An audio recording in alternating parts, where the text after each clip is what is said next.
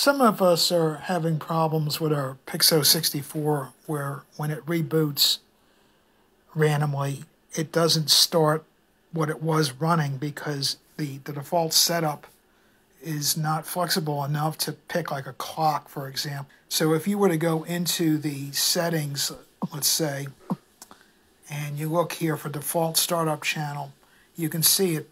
You can do faces, subscribe, visualizer, or custom 1, 2, or 3, but that's it.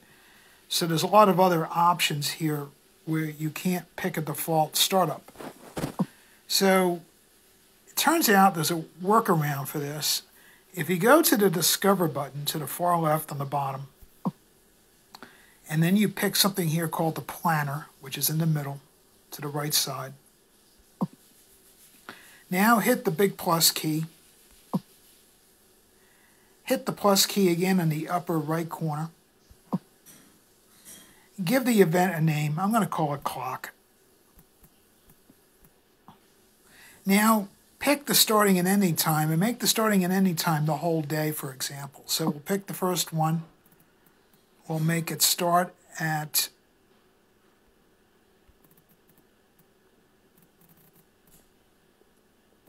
12 a.m. and we're going to end it at 11:59 p.m.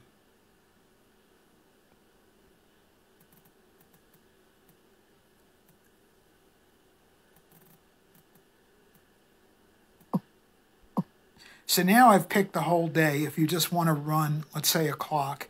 Now you want to repeat the steps, so you want to touch all of the days, Monday, Tuesday, Wednesday, Thursday, Friday, Saturday, and Sunday. Now pick your clock. So we're going to go down here, pick the clock, and we'll just pick a clock. We'll pick the Ubuntu clock, for example. Now we'll go to the top right and hit the check mark. We'll click OK. You have to give it a name again. I don't know why you have to name it twice, but we'll call it clock again. Hit confirm. And now what's going to happen is if your Pixoo 64 reboots, the planner is going to kick in and always run whatever you pick. So now you don't have to worry about it rebooting and it's running something else. You can put in the planner exactly what you want to run. And if for some reason you don't want to run the planner for a while, just take that green slider in the top right, click it off, and now you're back to whatever you would like it to run. Or you can pick a schedule and have it run different things at a different time of the day.